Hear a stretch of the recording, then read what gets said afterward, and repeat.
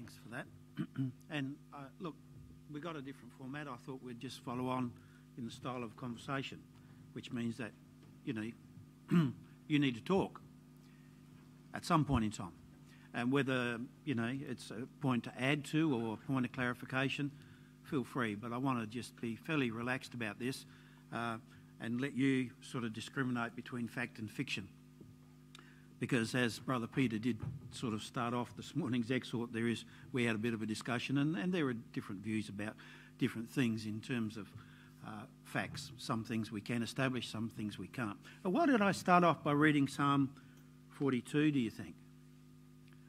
What echoes are there in this psalm that relate to the Lord's last week of his life and particularly, of course, the last night of his life and the events that happened thereafter?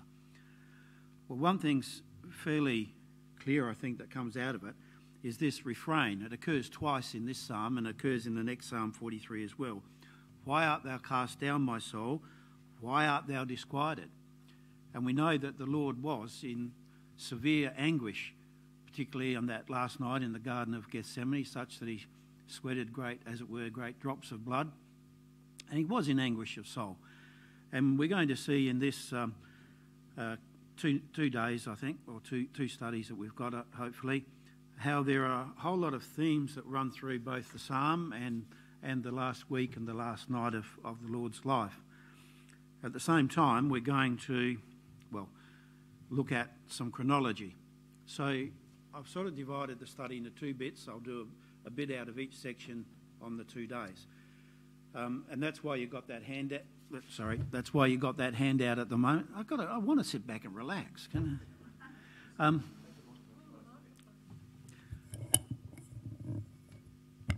Okay, sit back and relax. Yeah, and we'll look at some sort of factual things, I suppose, like the chronology, because it's actually quite interesting. Well, I found it interesting. You might not, but the lights are off, so you can go to sleep back there. Interesting to see about some of the facts of the chronology, and in fact, it plays an important part in some of our understanding of some of the things which happened.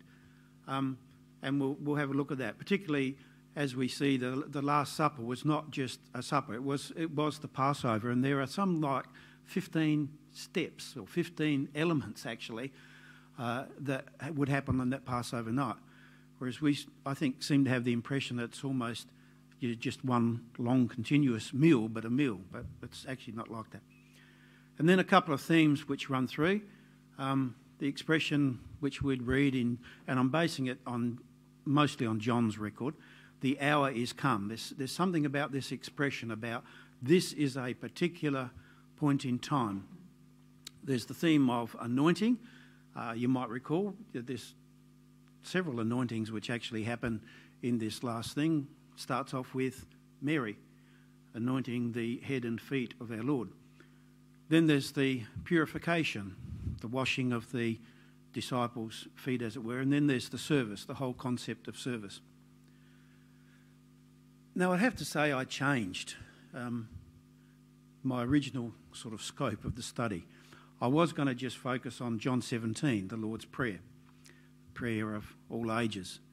But when I started to get into that chapter, I found there just seemed to be almost random thoughts and structures. I couldn't sort of put it together in a structure of A to B that was really quite simple, and I started to wonder where these thoughts and why these thoughts of the Lord were coming and where they were coming from. And I realised after a while really that prayer is a summary of a whole lot of things which happened in that last week.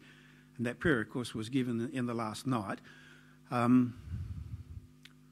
before they went to the Temple Mount, sung a hymn, and there were other things which happened.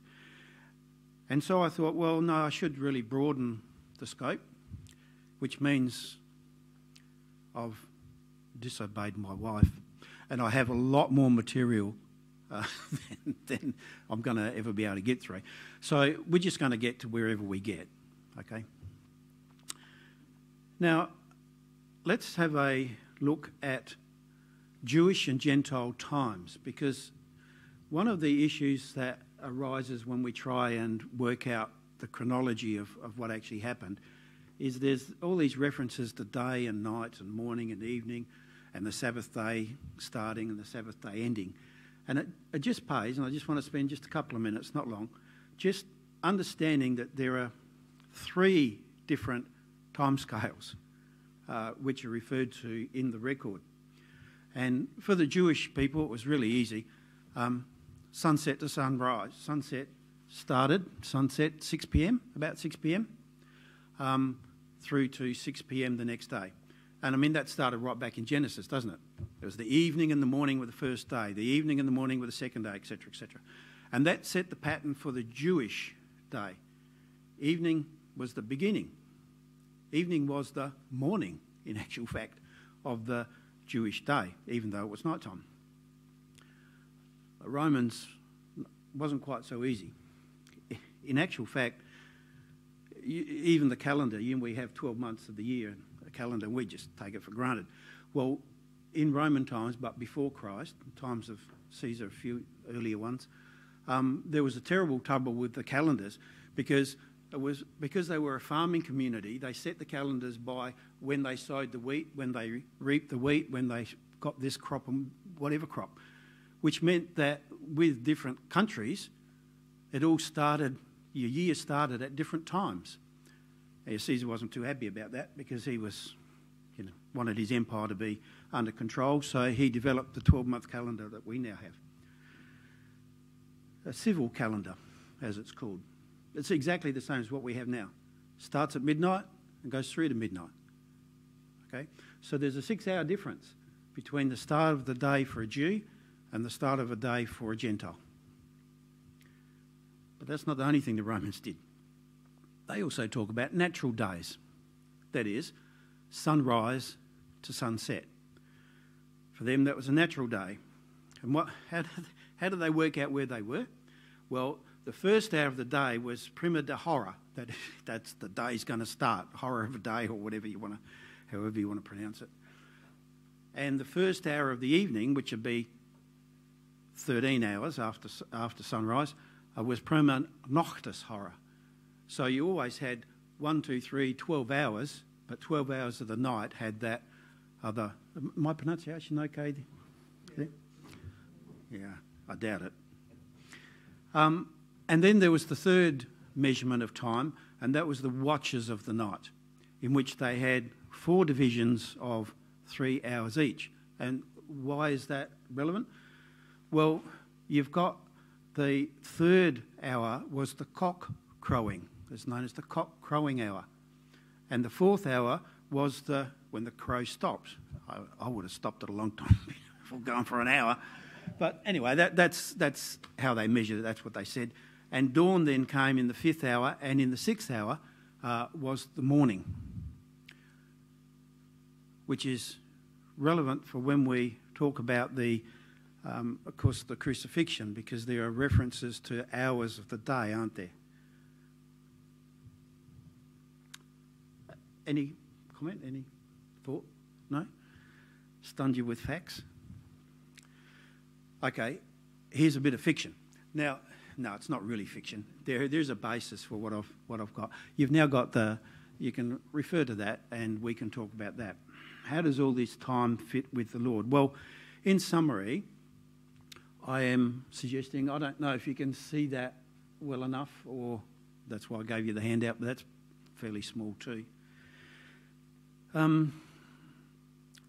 The upshot of it all, I suppose, is that I would suggest that the Lord was crucified on the Wednesday, died early in the afternoon, sometime between 3 and 4 p.m, was buried close to 6 p.m. on that day, and then rose around 6 p.m.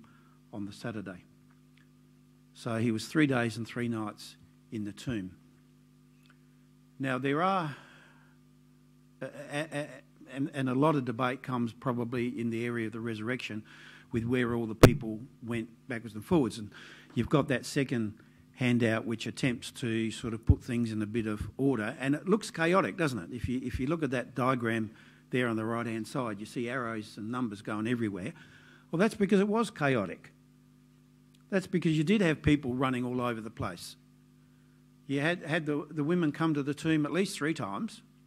You had Mary and Magdalene and Mary, Martha and Joanna and a few others also come a couple of times. You had Peter and John run in and out. And then you have the 2 of them on the way to Emmaus. But there are certain time spots that you can, what I call, anchor. You can anchor down what's actually happening. And you know what? I did leave that bit of paper behind. I nearly came out today without anything. That was, you know. Anyway, how can we anchor some of these time spots? Well, we know from the record in John, if we go to John chapter 12, for example,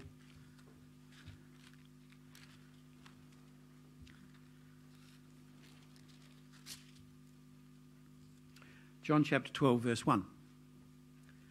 Then Jesus, 6 days before the Passover, came to Bethany where Lazarus was, which had been dead, and whom he raised from the dead. And there they made him a supper, and Martha served.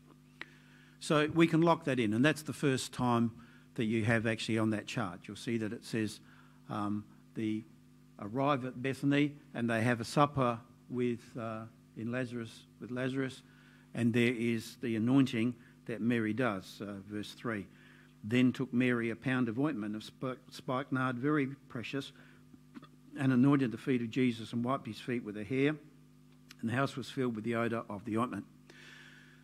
Now, one of the things which happens in the records is each of the Gospels really gives different snapshots of what happened, and they don't always have it in chronological order, and it is actually quite difficult to work out a chronology. I defy anyone to actually be able to say they've got it exactly right. There's arguments backwards and forwards. For example, some people argue that there were 2 anointings because one of the records talks about anointing of his head and feet, another one talks about just of his feet, and another one uses a different name. So, but going from John's record, and the point of the exercise is we know where Jesus is 6 days before Passover. Any questions on that one? Don't think so. And then the rest of the time slots are worked out much the same way, and I'm going to have to go from memory.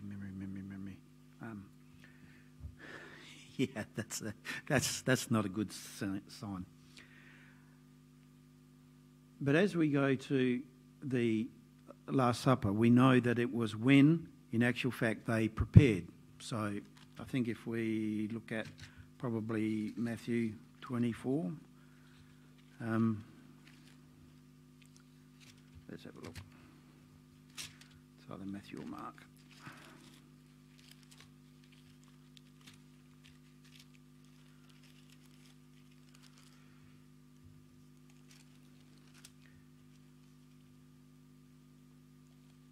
The buildings of the temple, no, that's not it then, is it? Yes, chapter 26. Chapter 26, verse 2. Verse 1, and it came to pass when Jesus had finished all these sayings, so he was in and out of the temple, as Matthew records, with different sayings, giving the stories about the kingdom of heaven. And it says, you know that after 2 days is the feast of Passover, and the Son of Man is to be betrayed and crucified. So that locks down 2 things for us.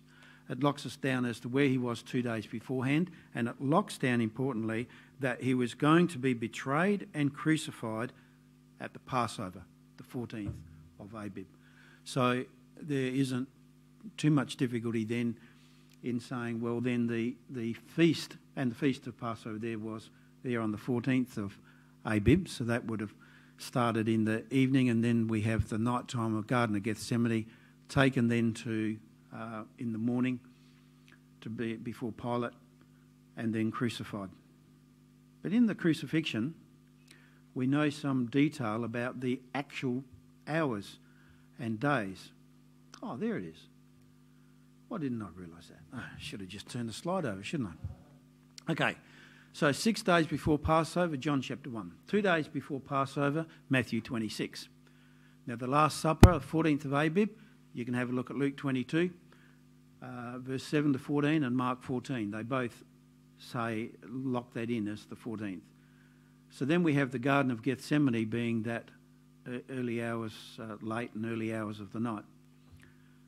And then we have led to crucifixion. And the Mark record is really interesting because he gives us detail, doesn't he? He says the 3rd hour of the day, the 6th hour of the day, the 9th hour of the day.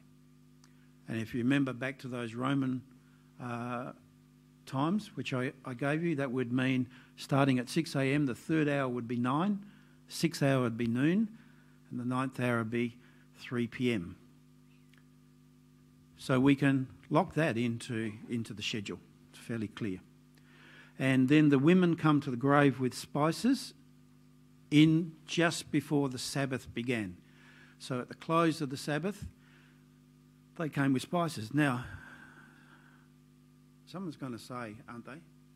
Is someone going to ask a question at that point in time?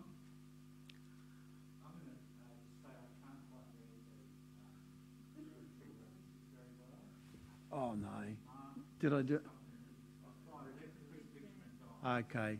Red's not a good colour. I'm very sorry about that.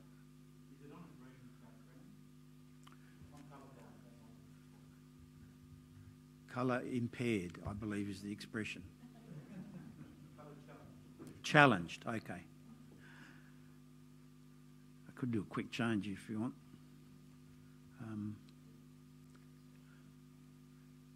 How's everybody else? Are we, David? If this is just exactly what you've got on your page, can you not? I know it's not. You might need to. You want to write the quotes in, do you?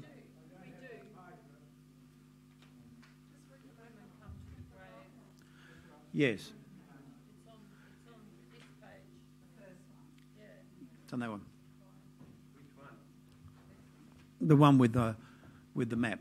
This one. Some people don't have this one. Anyone not got that one? Most of them will be on there. Okay. And we can also lock in the way to Emmaus. That was on in the daytime, or on the Sabbath day. But I said they bought spices, as the Sabbath drew on. But what day in my calendar is that? Thursday. How could that be? When's the Sabbath? Okay, when's the normal Sabbath?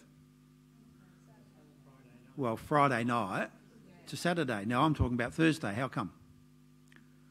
Well, because the record actually says it was a holy convocation, like David hinted at. So it was actually a special Sabbath, a Sabbath that is called to celebrate the Passover. Whether it fell on the natural Sabbath or whether it didn't, that day was always a Sabbath, a declared Sabbath. All right? So that's another thing where people get confused because they say Sabbath, it must be Friday night to Saturday. But no, this is actually a holy convocation, as it's called, a separate Sabbath day. So there are some facts, but I had a random thought. Carolyn would say I have lots of random thoughts, actually. But she's really pleased that I have any thoughts. Okay, here's the random thought. I just wonder if, now I'd like comment about this. In the parable of the labourers in the vineyard, he says, early morning, the 3rd hour, the 6th hour, the 9th hour, doesn't he? And then he says the 11th hour. I just wonder whether there's a little hint in that parable about what's actually going on with Christ in the cross. I can't think of any. What other reasons would we know for 3rd hour, 6th hour? What's the relevance of pointing specifically out the hours? And so I just had this random thought. Where have I heard of these hours before? And, well, Matthew chapter 20. Sorry, David. It's Matthew chapter 20, verse 1, if you want to have a look to 11. And it also gets a little reflection, in the Lord's Prayer in John 17, because in John 17, when the Lord prays, he prays for two groups. He prays for his disciples very early on in the prayer and very extensively. And then at the end, he prays for us, those who would come after.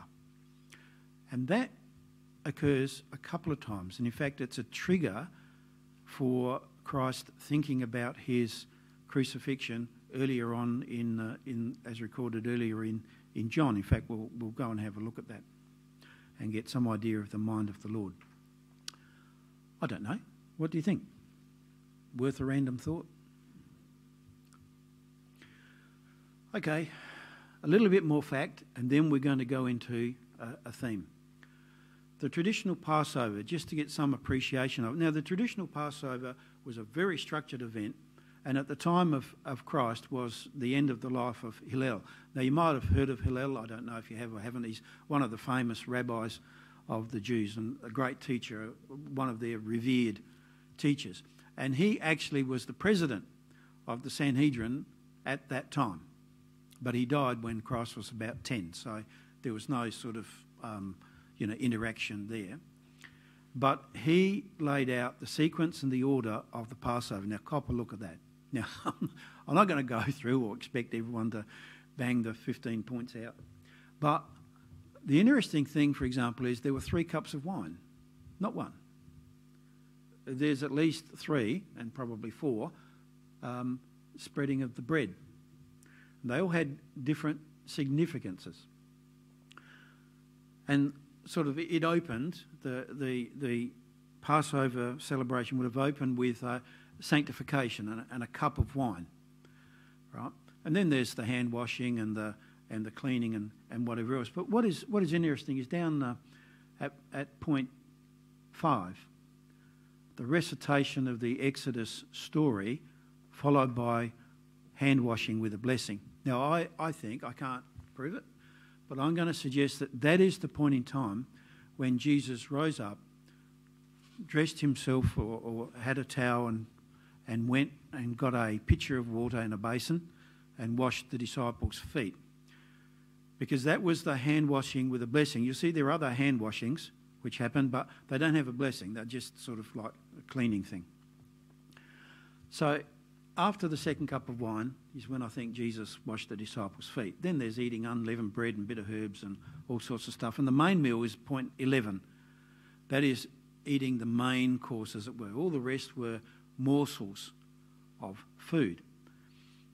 But following the main meal, when you could imagine there was a lot of discussion around the table, who will be the greatest in the kingdom of heaven and all sorts of things like that, there was this eating of what's called the hidden manna. And I think that's the equivalent that we have there of 1 Corinthians 11. And the cup of wine. Because remember, Paul says the cup after supper, doesn't he? Now, the reason why he says that is because to a Jew, well, which cup are you talking about? Well, Paul says the cup after supper. Also in the record, there's Christ actually broke bread more than once. And this helps you understand how come there is more than one breaking of bread. But I believe it's that hidden manna which Christ could talk about what is meant by hidden manna that we're talking about in Corinthians. And also with that third cup of wine, it actually would disguise, in a sense, the passing of a sop to Judas, because there was a cup, there was bread, sops, whatever, being passed around. So it wasn't like everyone looked and said, "Oh, what are you doing, Jesus?" It just would have been part of their celebration of the Passover. Yep. When you say first, second and third cup, talking about a single cup that gets handed around? There's debate as to whether whether they're single or multiple. It depended really on the size, more on the size of the meal. There certainly it was poured from one source, right. But whether it was then one cup or whether there were multiple cups was purely a functional arrangement. I was just thinking, people drink at different rates, and maybe, does that mean everyone has to not, first cup now, Oh yes, there's quite a lot of stories that by the time you get to the third cup, it was a happy meal. But interestingly, this is why there was confusion with the Corinthians. It wasn't as if they just suddenly turned up and started having a celebration and a meal and a feast, because a meal was part of it. But as Paul says, it's not the important part as far as remembering Christ was concerned. And then there's the songs of praise that followed in a concluding prayer. And quite likely those songs of praise would have been, many would have actually gone to the temple, because the temple was shut during the Passover, and then it was opened when there was considered to be sufficient time to have actually celebrated the Passover, and the temple courts were opened.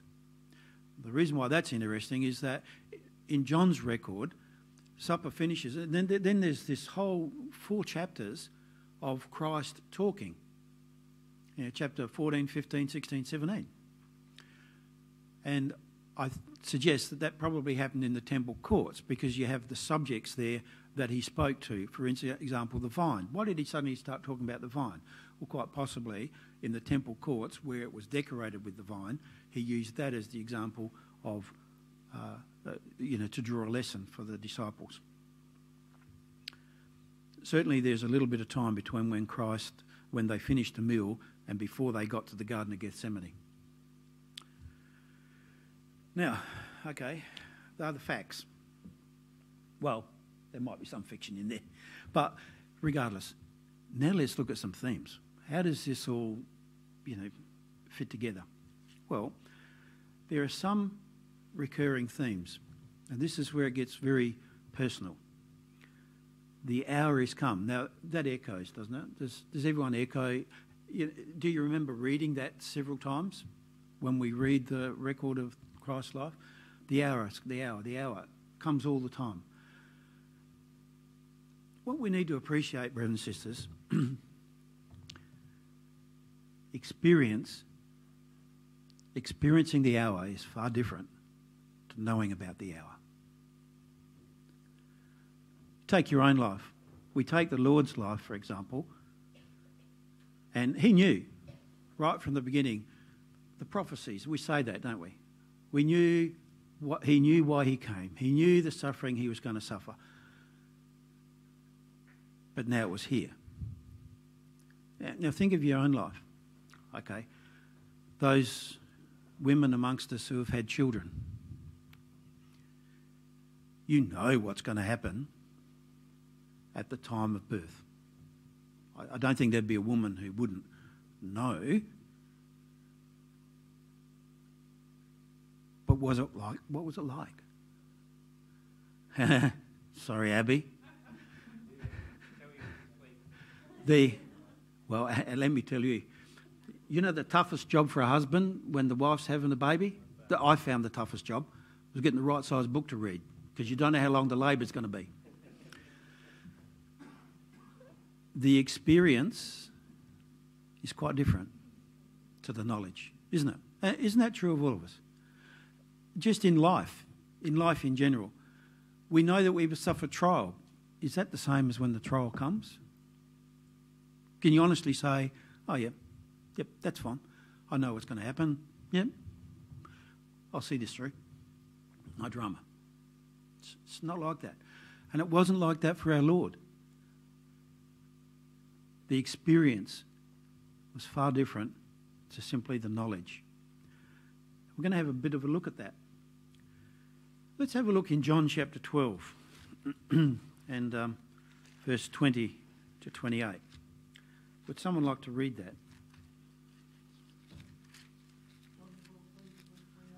Yes, please. You got the microphone?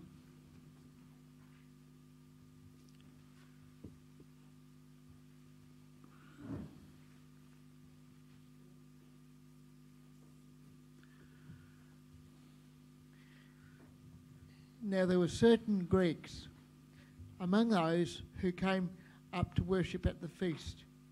Then they came to Philip, who was from Bethsaida of Galilee, and asked him, saying, Sir, we wish to see Jesus.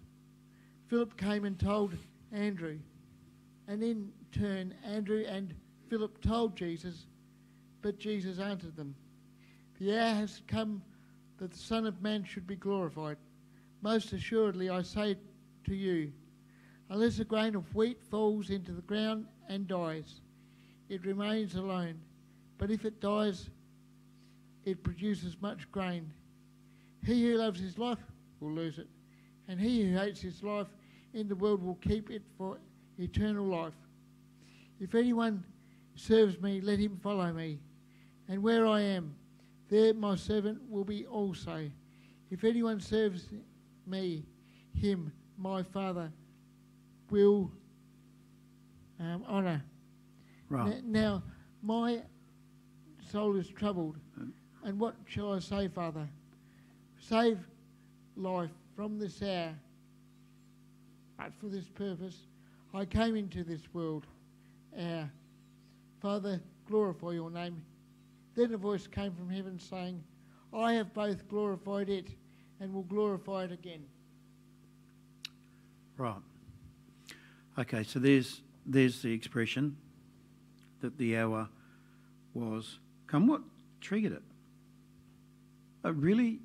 What seems like a really strange incident. There were some Greeks, Gentiles, and it is Gentiles. They may have converted to Judaism, but they're Gentiles. They've come to Philip and they've said, we would see Jesus. You know, you never actually hear whether they did get to see Jesus or not. That doesn't come out in John's record. And John's like this. John's he's not really worried always about the facts as such. He's worried about the themes. So these Gentiles are here, and so Philip comes and tells Andrew, and both of them come and tell Jesus. And he launches off that the hour has come. So this was a trigger point in the Lord's life, that Gentiles were showing the interest and the desire to see him. And what it triggered in the Lord immediately was the thought of what was coming, except a corn of wheat fall into the ground and die. He that loves his life will lose it. And there we see the shadow, as it were, of Calvary on the Lord immediately, that the Gentile thing. But the beauty of it is, brothers and sisters, is his mind went to that's where we are, because he used the illustration of his own death as being like corn, like being a corn of wheat. It dies, but then it brings forth much fruit. And we're part of that fruit, aren't we? What would we have had to do with Jesus if it wasn't for the fact that he died and yet our calling and all that sort of stuff? But here were Gentiles, and that triggered straight away in his mind, how would the Gentiles be included in this hope? It triggered in his mind that salvation was for the whole world. The sins of the world were going to be on his shoulders, not just the sins of the Jews, not just salvation for the Jews, but salvation for the whole world. And this incident, John says, is the one that triggered in his life that thought directly as to the future. But he says, my soul is troubled. Notice that? My soul is troubled. Why? Well, because the experience is far different to the knowledge. See, that knowledge was becoming reality, and it had a reaction from the Lord. It had an impact on the Lord, and his soul was troubled. Now let's go to Psalm 42. The reason why we read Psalm 42 is because of this quote, the hour had come. Because Psalm 42 is a psalm in which the psalmist is talking about the soul being troubled, but far more than just the soul being troubled. It's also got great import for us. Where are we? Psalm 42. All right, remember the refrain in verse 5 and verse 11. Why art thou cast down, my soul? Why art thou disquieted? Now that's the words of the Lord. That's echoing the words of the Lord.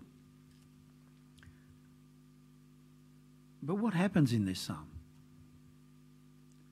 It's a time of trouble for the Lord such as never was. And although he's caused to ask that question although he's impacted physically by what is to happen, he asks another question, right in the beginning. Have a look at verse 2. My soul thirsteth for God, for the living God. When shall I come and appear before God? So that was the question. When shall I appear before? Oh, my soul is destroyed. And there is this mix of emotion within our Lord. He knows he's going to appear before God, but when will I appear before God? And then his soul is distraught because of all the issues which have come upon them, come upon him. And then we have this really strange little bit in the psalm. We're having been sort of distraught in verse 5. He says in verse 6, or he thinks in verse 6, "Oh my God, my soul is cast down within me."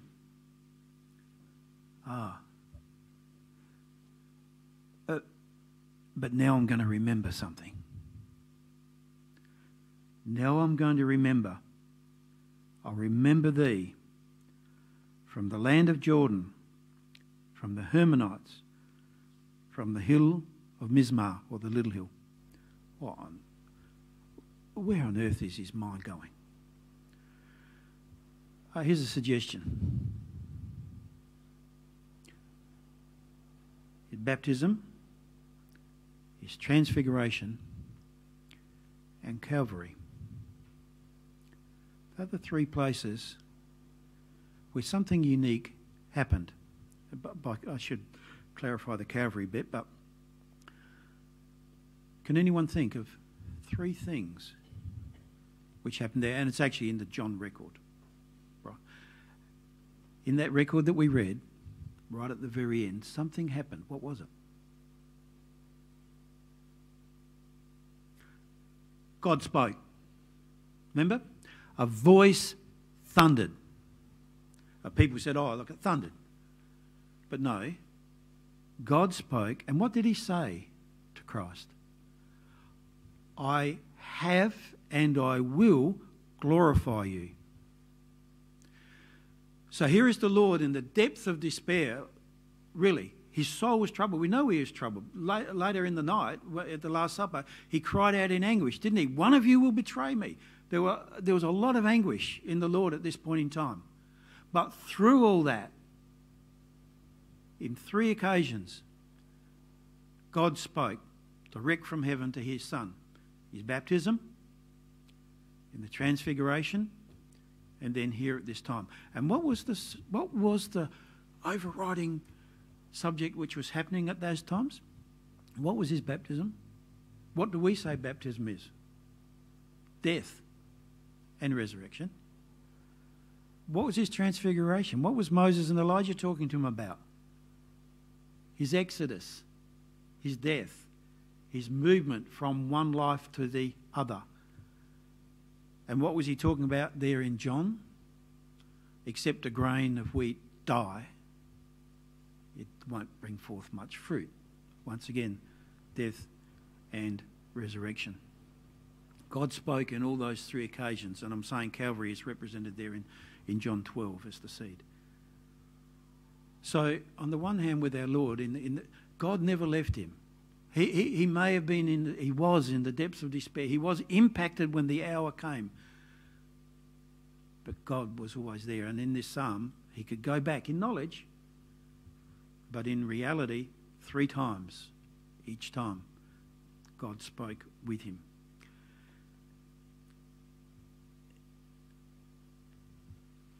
But here's the beauty of it too, brothers and sisters. The focus of Jesus was not on the cost, but on the joy. A quote should have sprung straight to mind. For the joy that was set before him, he endured the cross, despised the shame, is set down at the right hand of God. What was that? Set down at the right hand of God. Well, what does that mean that he was? When shall I appear, says the psalm, before God? Well, Paul says he appears in heaven on our behalf, doesn't he? And for that joy that was set before him, he sat down at the right hand of God. He has appeared before God. And he knew that from this psalm. But the reality, the experience of it, was a totally different thing to knowledge. And I think we should be able to appreciate more when we think about this sort of thing, what our Lord really did for us, how he did it. And hopefully that's a motivation for us when trial comes. Apply the knowledge that we have. The experience can be modified by the knowledge. Did Christ know all the pain, the suffering and experience? Yes, he did. But his mind went beyond that. And it went beyond enough in this incident in John chapter 12 that in his prayer in John chapter 17 he says, neither for these alone but for them also which shall believe, for us. So these weren't things just for the disciples or for those who were there at that day. So there we have it, Psalm 42. When shall I appear before thee? Well, it was after all these things. I have to go through this, but I know what is on the other side. Now, the hour is come. I want you to come back to John, to that record where we are.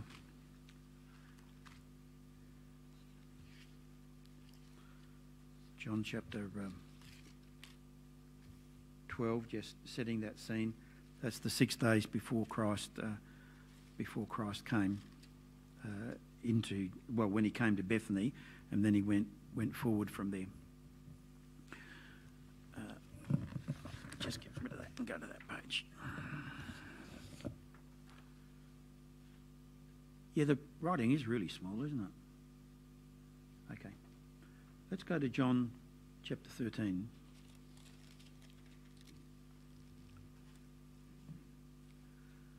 And it's still with this theme, the hour is come. Can someone read verse 1? Just verse 1.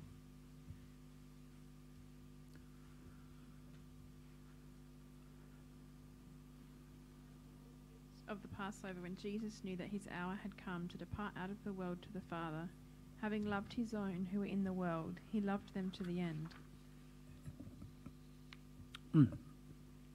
Anyone notice a difference in that verse?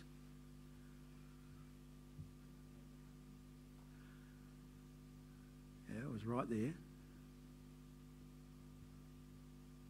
Okay. This is where I got slapped on both cheeks by Brother Harry Tennant, who told me I didn't read my Bible carefully. He's quite right. Because it doesn't talk about the hour. What does it talk about? His hour. Right? The Bible is amazing, when we read it carefully. And you think, what's the difference between the hour and his hour? Well, see, the hour is historic. The hour is knowledge. His hour is experience.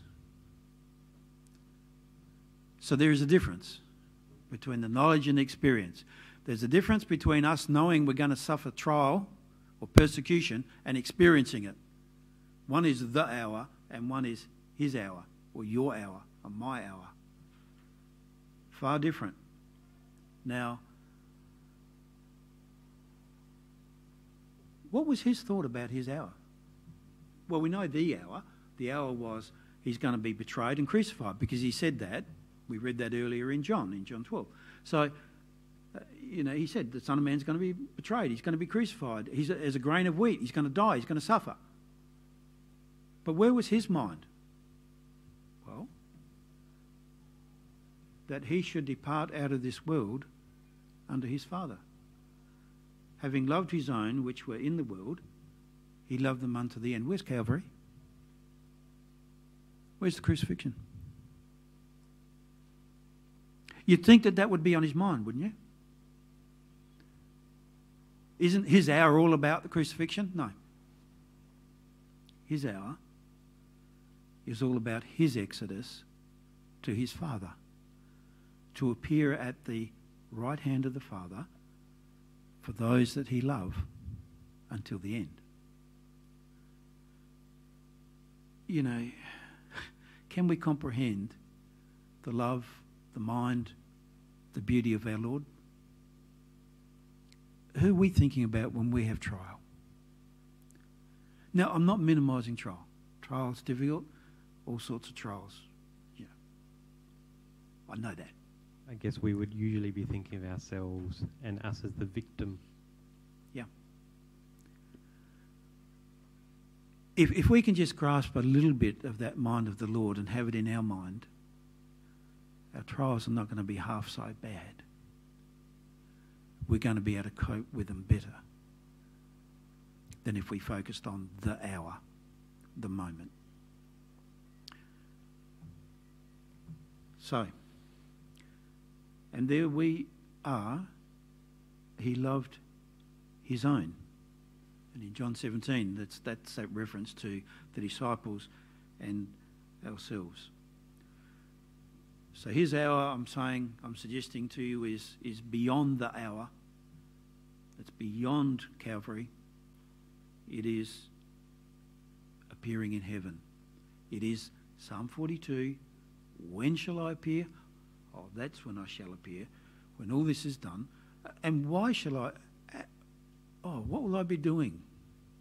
Well, I will be loving those who did all sorts of things. Didn't matter. He would love them and did love them until the end. Okay. Now here's an aside.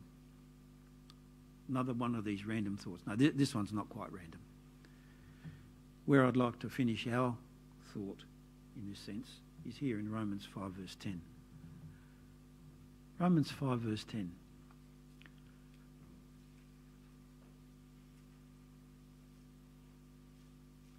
Someone like to read it?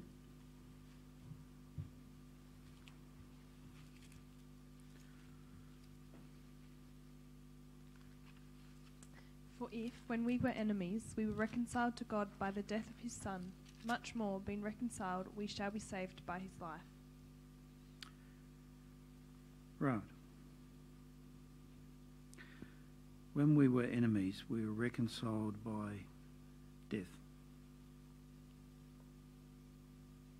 That's great. I guess it's a good thing. It is a good thing to be reconciled with God. But what's the benefit of that? Because being reconciled isn't salvation. Being reconciled isn't actually salvation. It's not the passage from death to life. No. The thing that saves, the thing that is effective in saving is having been reconciled. In other words, having recognised that what God said in the very beginning was right, and it's as simple as that. We are saved by his life. And that's where the Lord was. He knew, if we go back to that point before, he loves them which were his own, and he loves them until the end. The effect of that is the salvation, isn't it? So that's why we appreciate the death of the Lord, but we celebrate his resurrection, because tied up in that life is in fact our life. And that's what the Lord was looking for and looking at when his hour came. Right, we have a choice. I can end quarter of an hour early, which would probably give my wife a heart attack. Or we can go on. Yeah, we didn't start at 2 o'clock. We started at 1:15, didn't we? Okay. We can have a look at one of these other bits of a theme, or we can call it a day, whatever you would like. Yeah, I think Go maybe for a little 10, bit 10 more? minutes or so. Is that all right? Okay, yep, that's fine. one of the themes, there's many themes which come through. You know, there's no way in the world we can deal with all the themes. But one of the themes and concepts that come through is this concept of anointing and what is characterised by that. And I've got two pictures up there, one sort of representation of Mary at the feet of Jesus and wiping his feet with her hair. And the other one is of Jesus with the about to wash the disciples' feet. Just a little point of interest there. You'll notice that there's lots of pictures, but I selected a picture in which, in fact, the Lord is holding water in a pitcher and he's pouring it, and there would be a foot, the disciples' feet under there, and washing them and then catching it in a basin. Whereas some think, and some representation is like the disciples put their feet into a basin and he washes their feet and goes to the next one. Well, think about that for a minute. How would you like to be number 12? Yeah, all right if you're number 1, but not number 12. It's a bit like washing the Balinese do their washing. You want to be up the top of the hill, washing your clothes in the canal rather than down the bottom of the hill. And so I think this is probably a more accurate representation. Not only that, I think a little bit more, probably that water was drawn from. Remember the disciples, to find the supper, went and followed a man carrying a pitcher of water? That pitcher would have been used for purifying.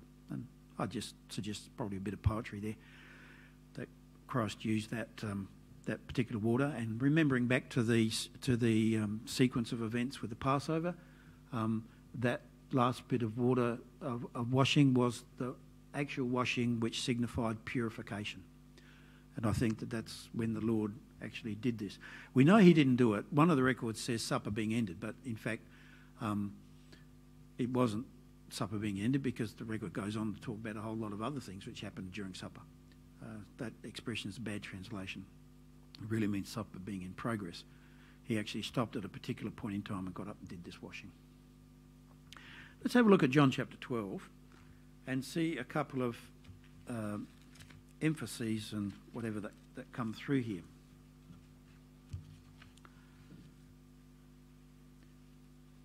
In John chapter 12, then Jesus, 6 days before the Passover, came to Bethany, where Lazarus, which had been dead, whom he raised from the dead. Well, that's a bit superfluous, isn't it?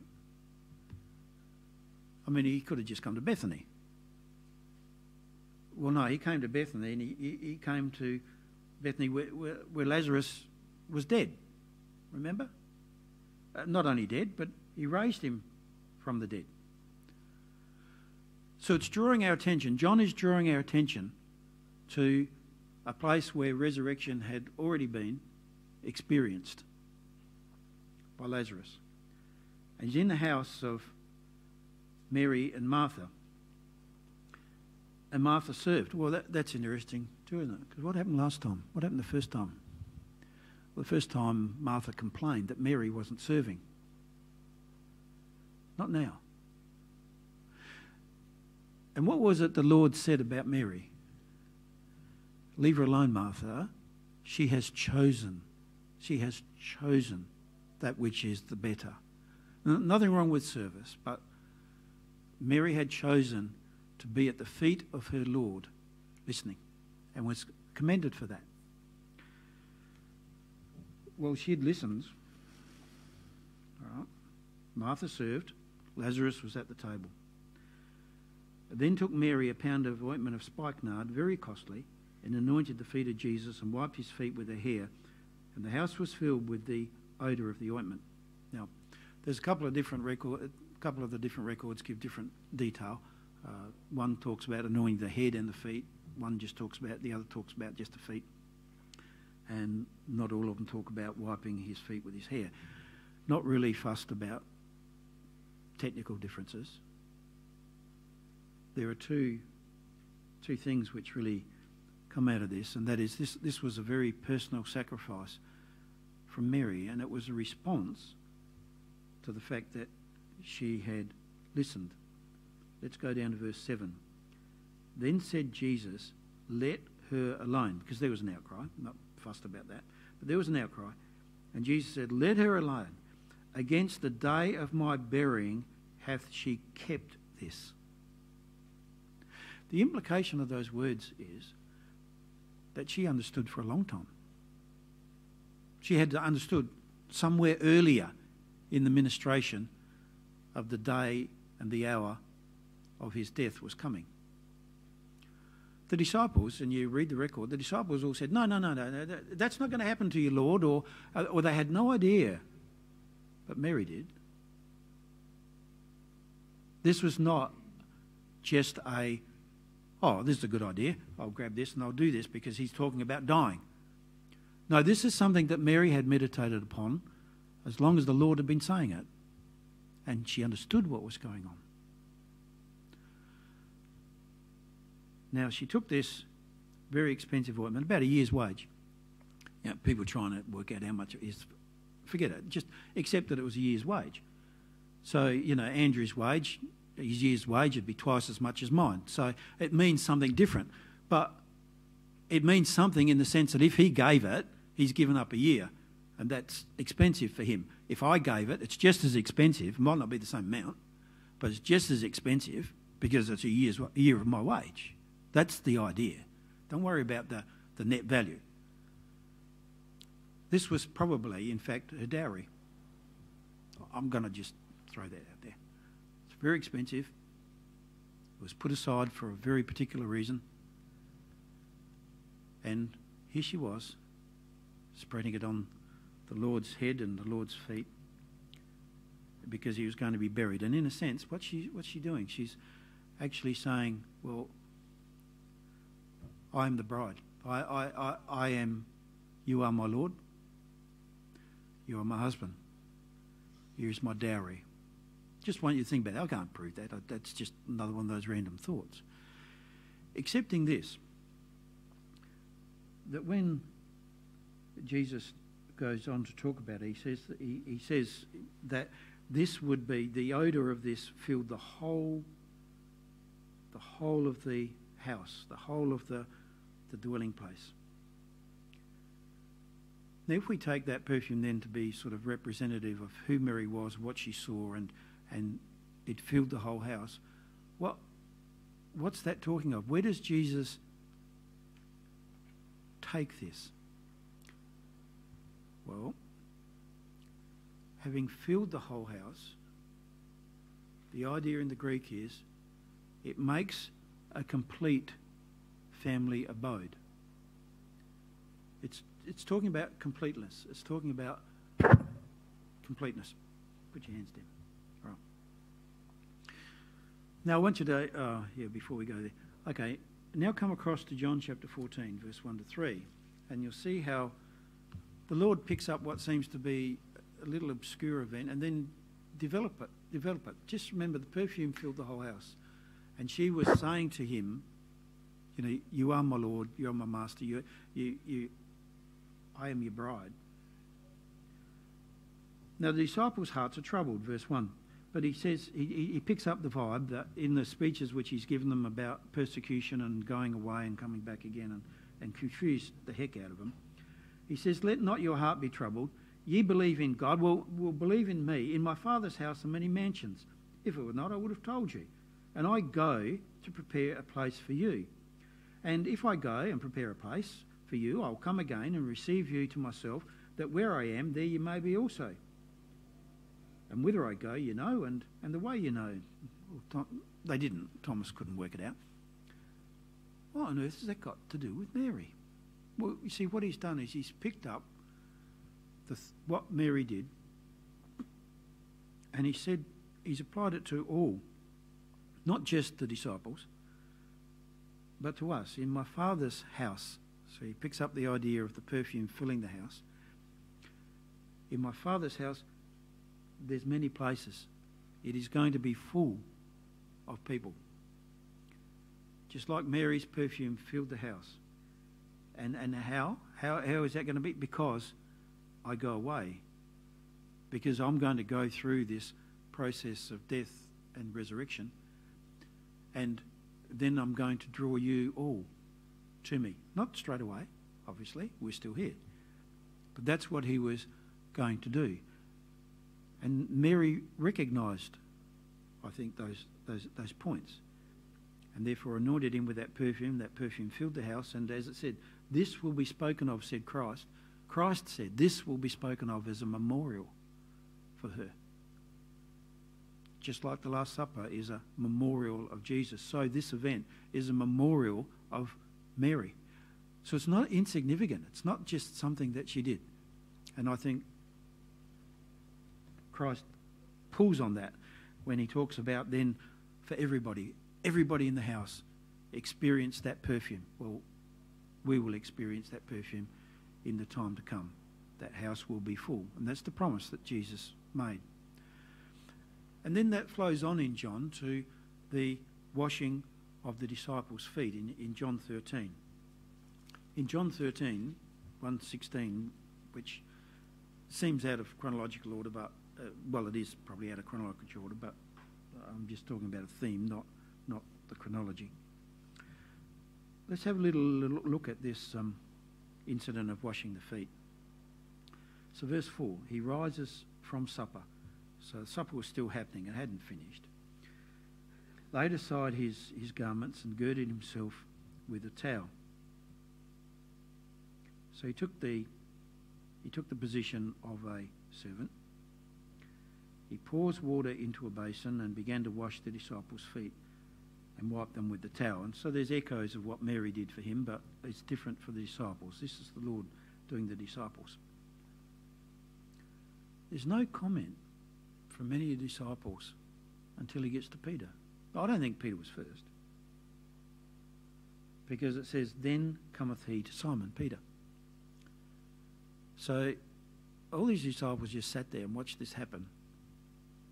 Probably wondered, I would think, what was going on. But Peter says, do you wash my feet? Lord, what are you doing? Well, we know what he was doing, because when we go across to verse 15, he says quite specifically, I have given you an example that you should do as I have done to you.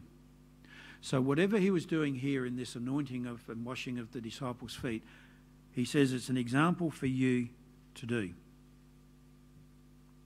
That's a bit of a challenge. Now Peter, dear old Peter, he worked out that this was an anointing. It wasn't just purification. He worked out it was anointing. You know how we know that? Because when Christ says, if I don't wash, you have nothing. He says, wash my hands, my head, my feet. Oh, who had that done to them? Every priest in Israel. The anointing of the head, the feet, the hands. So Peter's worked out that this has got something to do with priesthood. I don't think he'd fully developed the thought, but he was a lot further along than what the other disciples were.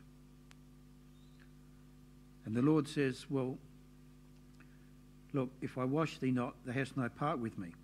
And so he says to Peter, well, you, having been washed by me, now need only the cleansing of the way of life. That's true of us, isn't it? You're baptised once and forgiven of sins, but our feet walk in all sorts of paths, don't they? And we need those feet washed quite regularly.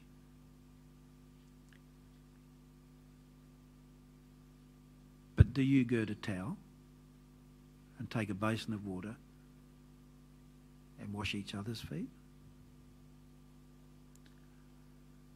So ingrained is this. For example, the Pope does it. Now, it's a ridiculous example in that sense of application, but the Pope will have his minions select a dozen people, supposedly at random, and there's this big ceremony that happens at one point in time and he washes their feet. That's not what Christ is talking about. How many disciples' feet did he wash?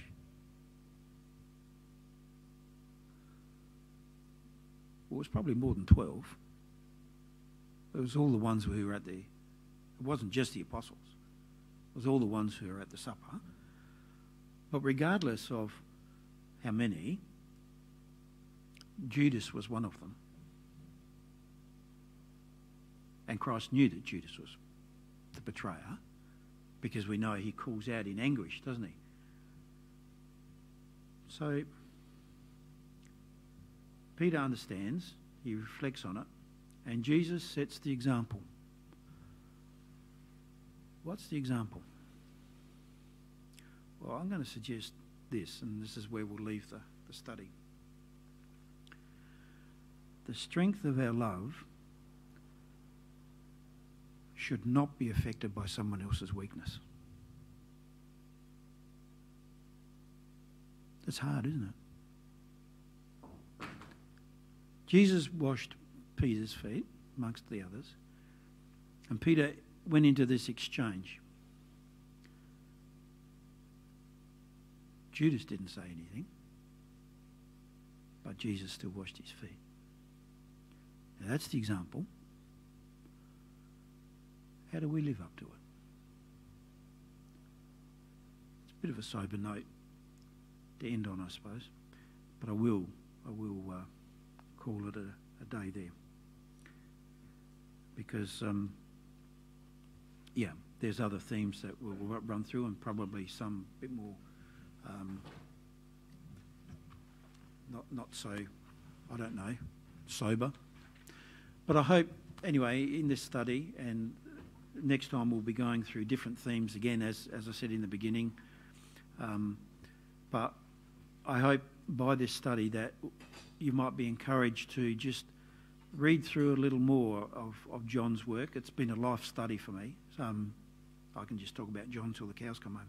And we haven't got any cows, so that would be a long time. But John is very much the mind of the Lord. And so it's not easy reading. We have to think about it. But that doesn't do us any harm, does it? Thank you.